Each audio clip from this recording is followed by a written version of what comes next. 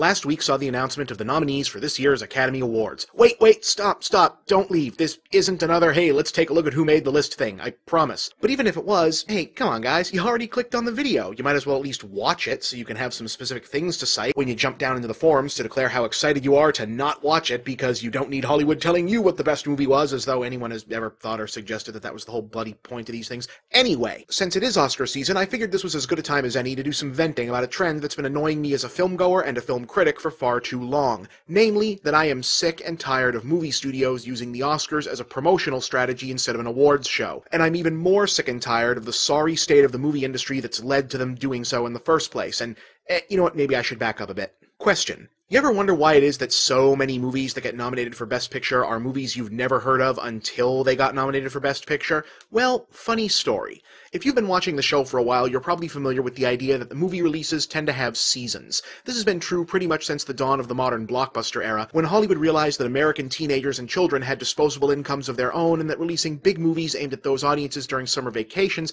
yielded big profits. Summer became blockbuster season, while winter became, for lack of a better word, old people movie season.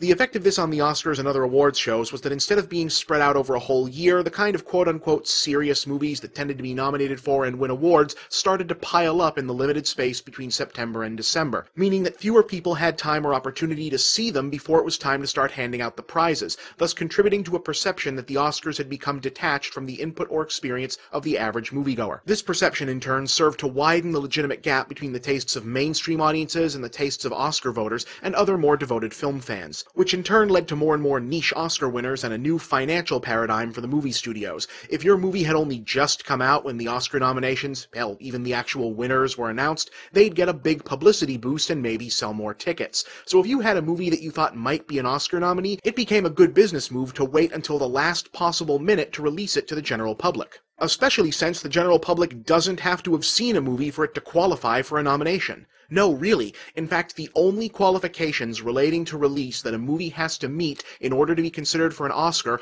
are these. It has to play for at least 1 week in at least one location in Los Angeles County, California, at some point before midnight on December 31st of the year in question. Really.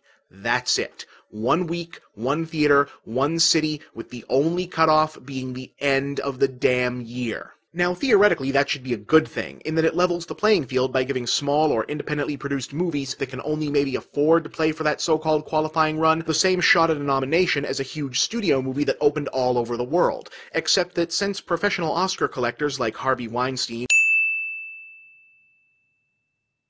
have the late release, earn nominations, reap profits game all worked out, those smaller movies still don't have much of a chance because the ranks are all clogged up with big star, big studio movies that are pretending to be indies with a limited release schedule. The end result of this is that huge chunks of the year are a wasteland for one type of movie or another. If you feel like seeing something other than a PG-13 action movie based on an old cartoon or comic book in the summer, you are out of luck. If you want to see something other than an Oscar-baity drama in the winter, you're also out of luck. And the movies end up suffering as well. How can any serious Oscar-caliber movie hope to stand out from the pack when they all get shoved out within weeks of each other? Now, granted, I'm still going to watch the show since, it's kind of my job, and I'm halfway looking forward to the months of grumpiness I'll be marinating in if they really do give Best Picture to the f***ing artist. But I really do think they need to change the way they do business, and not just for the Oscars. There's a lot of weird little ticks and outdated traditions and thought processes in the industry that are contributing to lessening your movie experience. But since we're out of time for today, I think I'll tell you a few of those next week.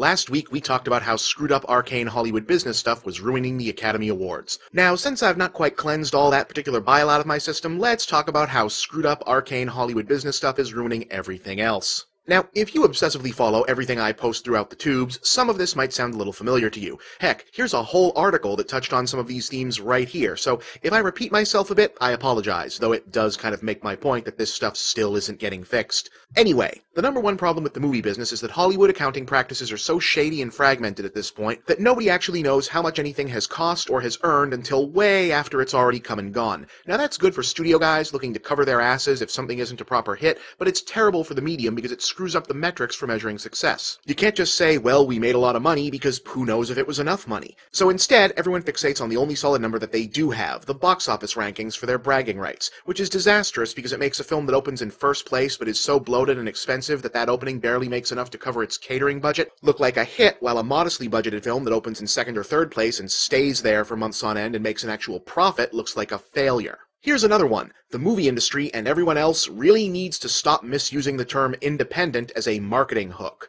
Let me explain something here. Independent film is not a nickname for good movies that don't cost a lot of money. It actually means something, or at least it used to. See, back in the old days, all of the quote-unquote Hollywood productions were overseen by corporate entities called studios who invested the money used to make the movie. Thusly, any movie produced outside the studios, i.e. the money was coming from some other source, was considered to be independent of those studios, hence an independent film. Eventually, the term even came to be applied to entire small studios established outside of the original Big Five. Thusly, for most of movie history, the term independent was really just a synonym for cheap. Low-budget monster movies in the 50s, pre-porno nudie movies in the 60s, exploitation in the 70s, schlock horror and cut-rate action in the 80s, etc. But in the 90s, something changed. See, as more and more of Hollywood's year-long business plan turned to focus on the lucrative blockbuster genre offerings, filmmakers looking to put together the kind of modestly budgeted adult dramas that used to be the staple of pre-blockbuster Hollywood's output found they were more likely to get said works produced on the independent scene.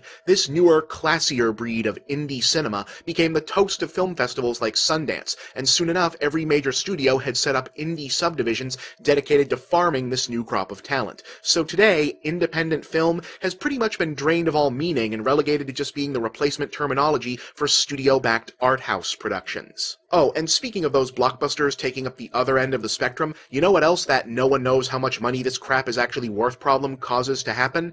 Adam Sandler starring in Candyland the movie.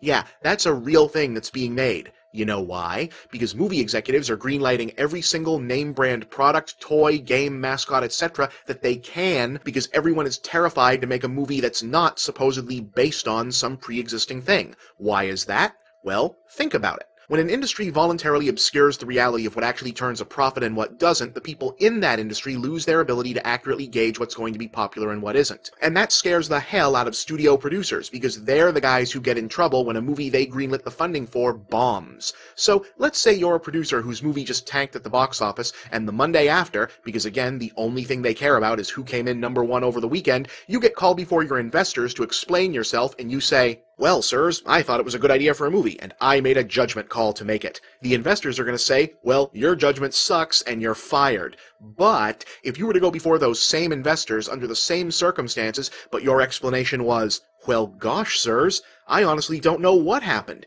You saw all the same charts and graphs and sales data I did, and it clearly showed that Twinkie the Kid has huge awareness with key demographics, and those snack cakes are really popular. So logically, Twinkie the Kid, the movie, should have been just as popular, right? I mean, I don't know what happened. There's a decent chance they're gonna go, huh, yeah, we really can't blame you. The numbers all lined up. Don't know what happened. Ass covered, job secured. And nothing was harmed except for the psychological well-being of billions of movie-going audiences worldwide. Now, do I have any solutions for any of this? Of course not. But thanks for letting me vent about it. And hey, maybe you learned something too. In any case, that's it for the movie stuff for a little while. Next week, we'll talk about whatever I want to. Tune in and find out what that is. I'm Bob, and that's the big picture.